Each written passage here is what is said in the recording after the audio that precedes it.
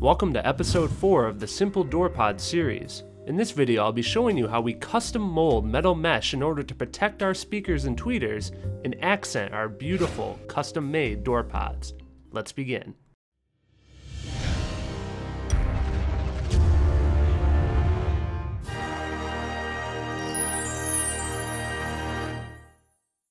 In the previous video, we finished wrapping our inside trim rings. You may recall that I mentioned making sure that you have a copy of that inside ring. This copy of the inside ring is our starting point for making our formed grill mesh. To start, I'm transferring the outer profile and then rough cutting it out with a jigsaw.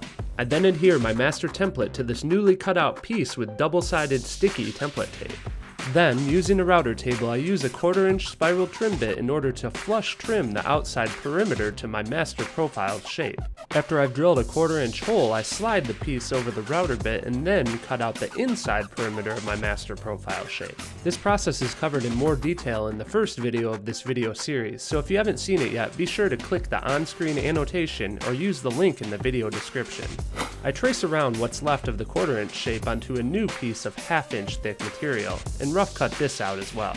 I then once again use double-sided template tape in order to stick my two pieces together. This time though, I'm also going to apply these spacers, which will allow me to use a router safety shield. With a 2-flute flush trim bit loaded into our router table, we can now make a copy of the new inside shape. I like to use the Mobile Solutions router safety shield as it allows me to have maximum control over the piece and keep my hand far away from the bit. At around $60, the shield is much more cost effective than a trip to the emergency room. Do keep in mind though that since Mobile Solutions is a sponsor of CarAudioFabrication, they have a special offer for all CarAudioFabrication fans, so be sure to call them and ask for the special discount. The link to this shield is in the video description. I now want to shrink our new piece by 5/16 of an inch, so I select the appropriately sized bearing and fit it to my rabbiting bit. If you're unfamiliar with the rabbiting bit, we can control how far we cut into the piece by selecting a bearing size, and we can control how tall we cut into the piece by adjusting our height on our router. Since this is a big, scary, dangerous router bit, we're only cutting about 1/8 of an inch away on our first pass. For our second pass, I'll raise the bit once again and cut away another 1/8 of an inch for a total of 1/4 of an inch. Ultimately, I repeat this process 4 times until the full thickness of a 1/2 inch is removed. This leaves me with just the thickness of our 1/4 inch piece, which I will then also flush trim away. So in review, although we could have done this with only a couple of passes, I like to do it with multiple, just to be safe with removing only a small amount of material at a time. After flipping over the wood so that I can stick the 1/4 inch piece to a new 1/2 inch piece, I once again repeat this same process. This leaves me with a 1/4 inch piece of wood sandwiched between 2 1/2 inch pieces of wood that are all the same profile. We now need to add a chamfer to this piece, so I'll be using a 45-degree router bit. In order to be precise, I slightly raise the router bit until the cutting edge is flush with the bottom edge of the wood. I then count the number of revolutions in order to raise the bit exactly 1/4 of an inch. This time I'll be making 2 passes in order to complete a cut that's a 1/2 inch tall. So I make my first pass, adjust my router table, and then make my second. Because of the size of this router bit, it's once again critical that I use proper safety. With 2 passes complete, I now have the inside of one of my pieces that I'll be using to mold the mesh. I repeat this process by flipping over the assembly and re-sticking it to the router safety shield, and then making those same 2 passes in order to copy this same profile onto the opposite side of the piece. I'm left with 2 mirror copy replicas that have this chamfer, and thanks to the 1/4 inch piece in between, I was able to maximize the chamfer that's on each of the 2 pieces. With the woodwork complete, we can now move on to creating this box, which will allow us to press the material. This box features a top and bottom piece that have been flush trimmed to one another. It also has 4 walls that guide the top into being perfectly flush with the bottom. I wrote my name on it in this corner to ensure that I always put the pieces together exactly the same. Here I line up my inside and outside pieces so that the gap between them is consistent. I'll make small marks around the inside piece so that I know when I place it in with template tape that it's in a good position. I apply several small pieces of the template tape to the back side of the inside shape in order to stick it to the bottom piece. Since I like to reuse my mold boxes, I apply very little tape, otherwise it's very difficult to remove the template shapes. With the inside shape carefully lined up and stuck to the bottom piece of the mold box, I'll then apply 2 small pieces to the outside shape. These small pieces will only be holding the outside shape in place for a small amount of time, so it's not important that they're very big. The goal here is to apply more pieces of tape to the top of the outside template. That way when you apply the top of the mold box and stick it together, it will remove with the top of the mold box. I hope that made sense. If it didn't, go back and watch it again. Now that the mold box is complete, I measure the size of my mold box and I'll transfer this to a piece of sheet metal, and then cut it out. There's a link to this particular mesh that I'm using down in the video description.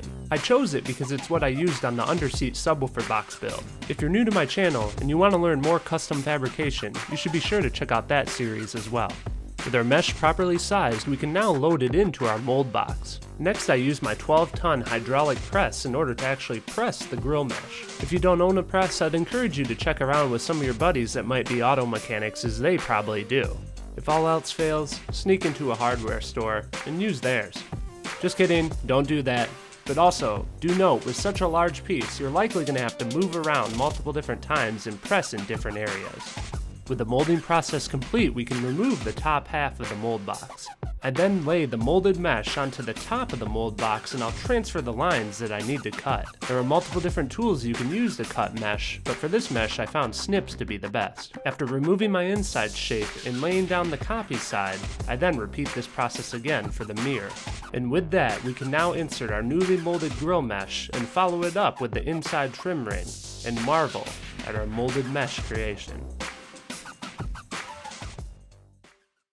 So I want to let you guys know a few additional tips that you can use when you're forming metal mesh.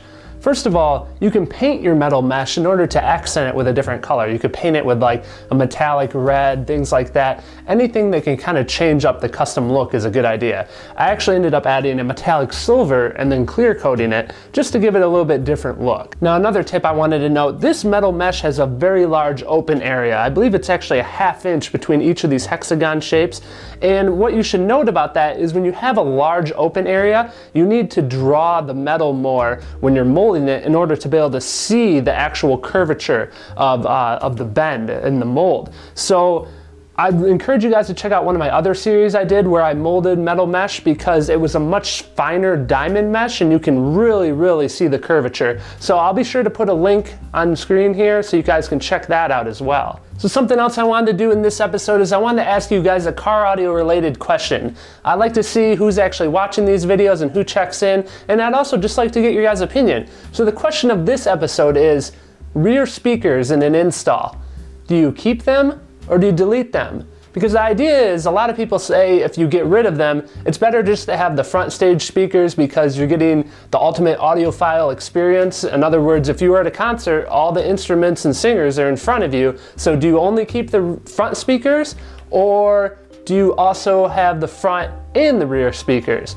Let me know what your guys' opinion is and post down in the comments below. Finally, a special thanks to Emmanuel Valletta, Truman, Christopher Martinson, Jerry Gibson, and Jason Marble. These guys are the Patreon support team, along with a bunch of other people. They help support this video content. If you can even help me out with donating $1 a video, seriously, it really helps out towards the purchase of all these crazy materials and all the time that I put into editing.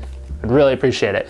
So anyway, next video, I'm going to be showing you guys how we wrap the rest of this, and then we're going to start talking about how we actually attach it to the door panel. So be sure to, if you haven't already, subscribe, stay tuned, and until next time, you guys know what to do.